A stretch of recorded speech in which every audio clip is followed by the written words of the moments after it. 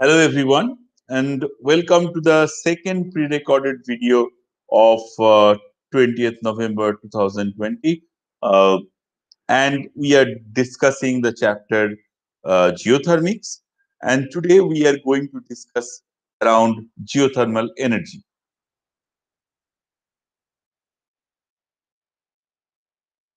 So, sources of the Earth's internal energy, we discussed a little bit about this in the earlier video, but we will see what it is. So, 70% of it comes from the decay of radioactive nuclei with long half lives that are embedded within the Earth. Okay? So, major source of the heat is by the radioactive decay. Some energy is from the residual heat over the Earth's formation. As you know, Earth had a very high temperature when it formed, and then it is slowly decreasing its temperature because it wants to come back to equilibrium. Why it wants to come back to equilibrium and how it comes back to equilibrium, we discussed them in the last video. I hope you remember them. And the rest of the energy comes from meteoritic impact. So we want to use that particular heat energy of the earth for our own purposes.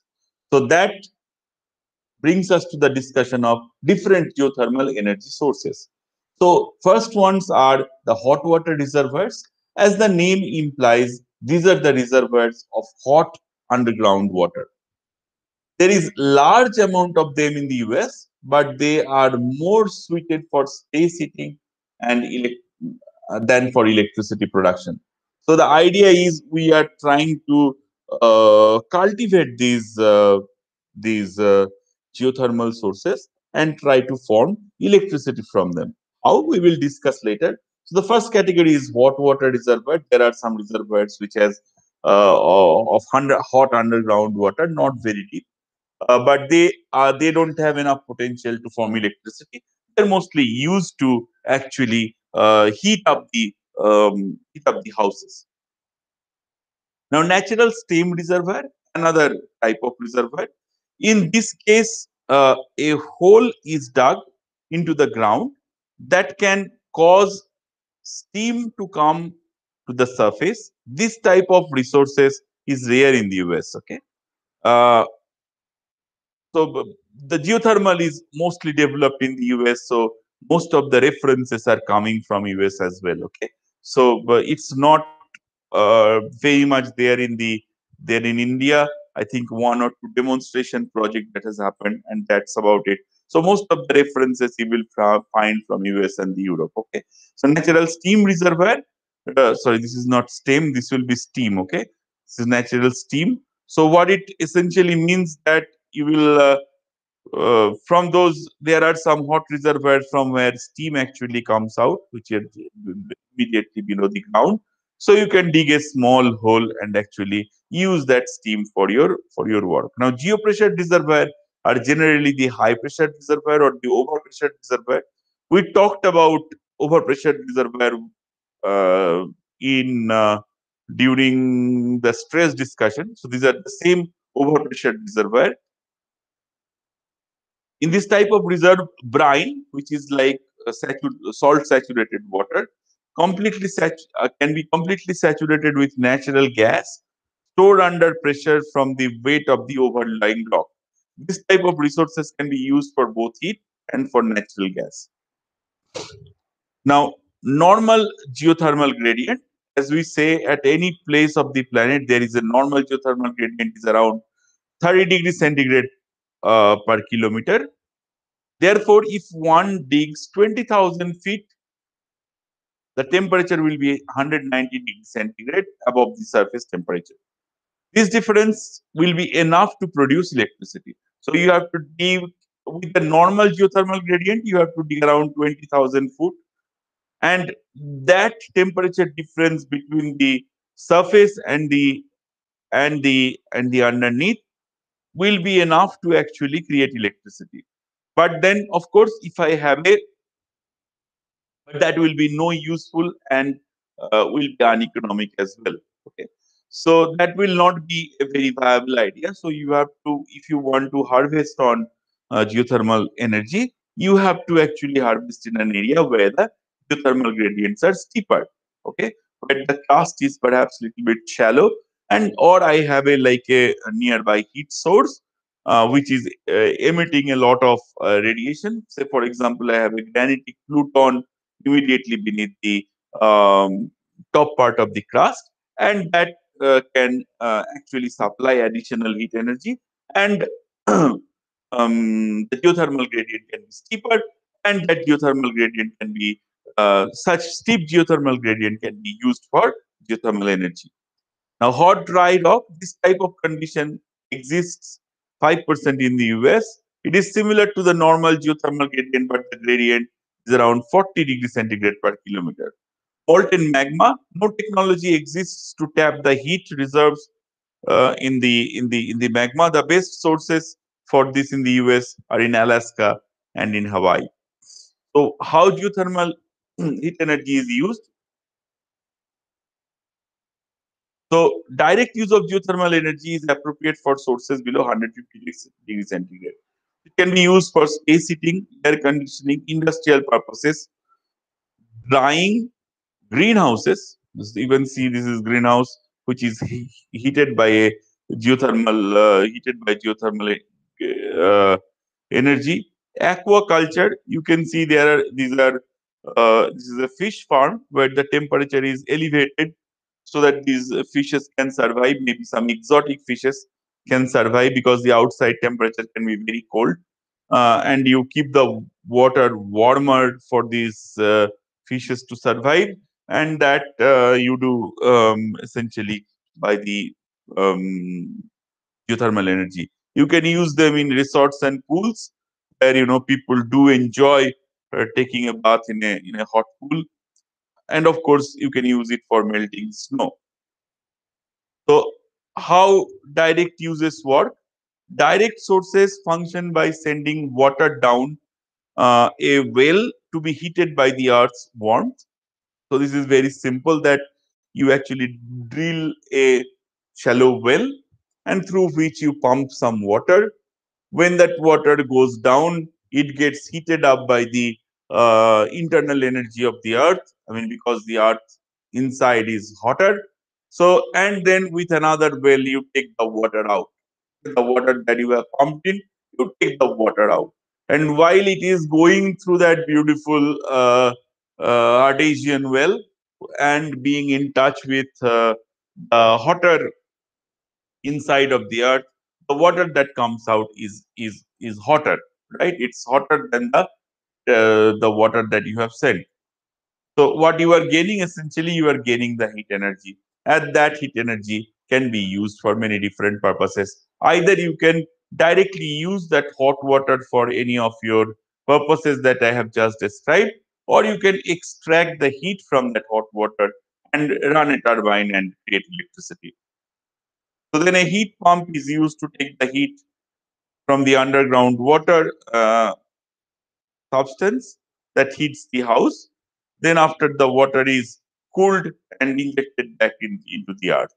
Okay. So this is a beautiful borehole heat exchanger, ground heat collectors. This system uses horizon. So this is like the floor heating of a house. Remember, if you are living in Europe or in the US, and if your house has floor heating, that means the generally you have wall heating, that there is like some heaters and that it heats your house. It's really nice. But then if you have floor heating, that means you are really, really rich. To install this system, it takes a lot of money. That means hot water actually runs beneath the house, beneath the floor. Okay, and that keeps the temperature a little bit elevated. And when the outside is like minus 15, minus 20 degrees centigrade, you like to walk on a floor which is slightly warm. It's a luxury. Okay, so the idea is that there is a well, there is a pipeline. That well actually goes in the subsurface for some depth, and through a pump you essentially put cold water through it. It goes down, and it gets heated up because of the temperature difference of the surface and beneath, and the hot water comes up, and that hot water is actually circled through your floor, and then when it loses the heat in this process, and the cold water is again pumped back and the hot water comes up. Okay, so this is what we call as borehole heat exchange, and this is used typically for space heating, as I said. Okay.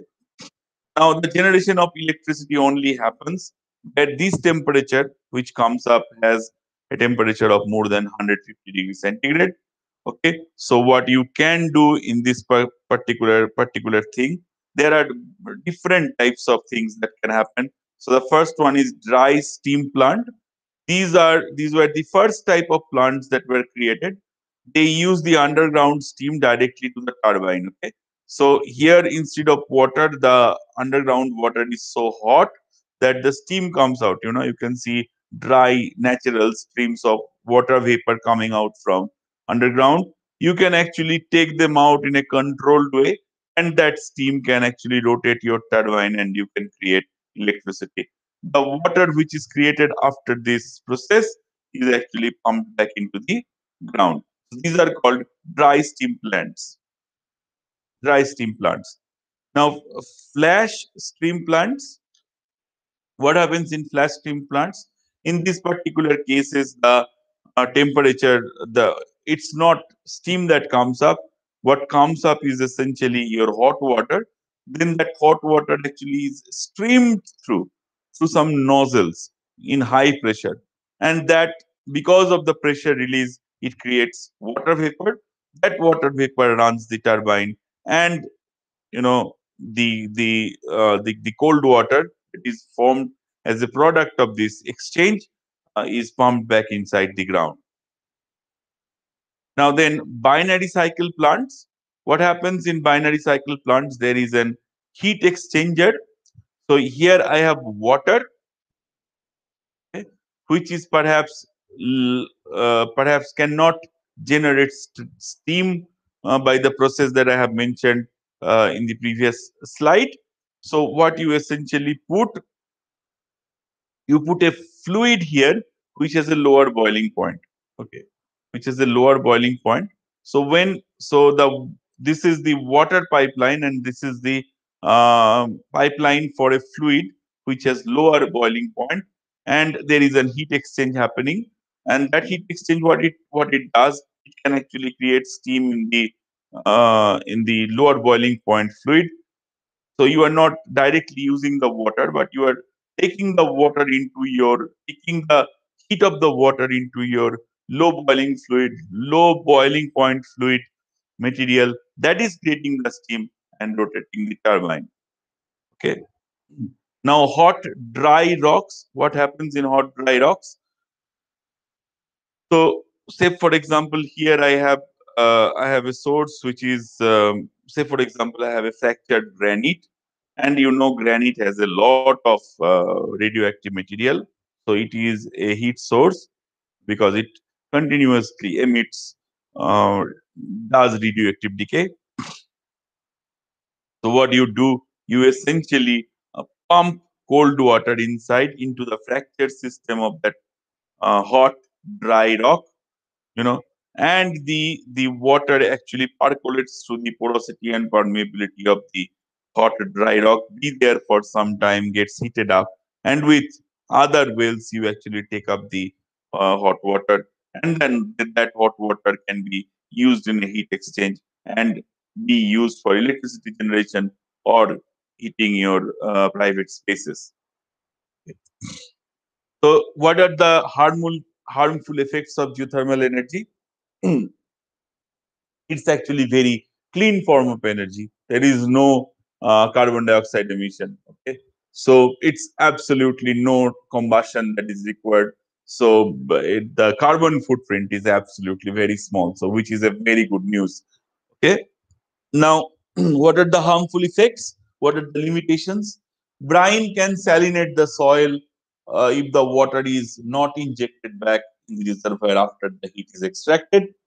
Extracting large amount of water can cause land subsidence because you are doing some sort of pressure imbalance as well that happens in oil and gas exploitation as well. And this can lead to the increase in seismic activity, although small scale, to prevent prevent this. Cooled water must be injected back in the reservoir to keep the water pressure constant underground. Okay, power plants that do not inject cooled water back into the ground can release H2S, because often these hot springs have H2S dissolved into them. Okay, or the rotten egg gas. H2S has a very bad smell, hence it is called rotten egg gas. This gas can cause problem if large quantities escape, because of inhaling can be fatal. Okay.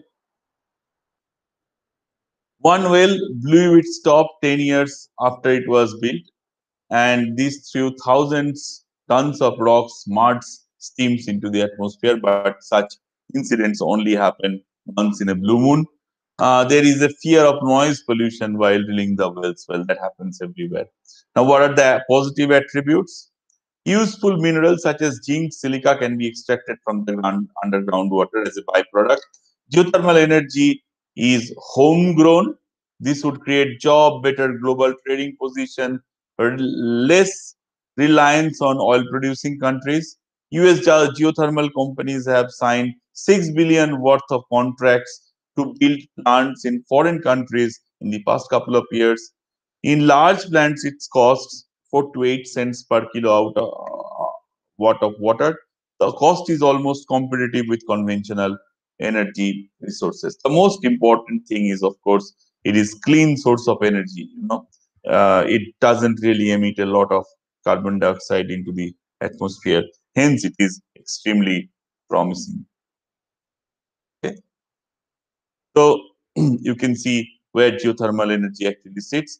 This is gas, coal, wood, natural gas turbine, natural gas steam turbine, natural gas. So these are different ways how electricities are actually formed. Electricities are generated, and you can see the amount of pounds of CO2 per kilowatt hour, how minimalistic it is from geothermal sources. Okay. It's also the different type of other stuff which is thrown in the atmosphere. It's also very little polluting. So that the red bar indicates from oil field, the central heating, and the electricity powered by heat pump. Okay? So it's really, really the moral of the story. It's absolutely environment friendly. So these are the places where geothermal has geothermal potential. Of course, you see in India, it's just in the some places in the northeast, and this is mostly because people have not explored it properly as yet. You can see Europe is really ahead. Uh, yeah, in Australia as well, there are some places where geothermal is taken very seriously. Okay, so this is the amount of this is the different countries which are involved in geothermal resources, and you can see the amount of electricities that they essentially generate for geothermal resources. So, moral of the story: geothermal resources is something which is coming up. It will not essentially be a really huge source of energy, but then of course it is extremely clean, and yeah, will be beneficial in future. Okay, thank you very much. So I will answer any questions that you might have on the next class, which will be on Wednesday. Thank you very much.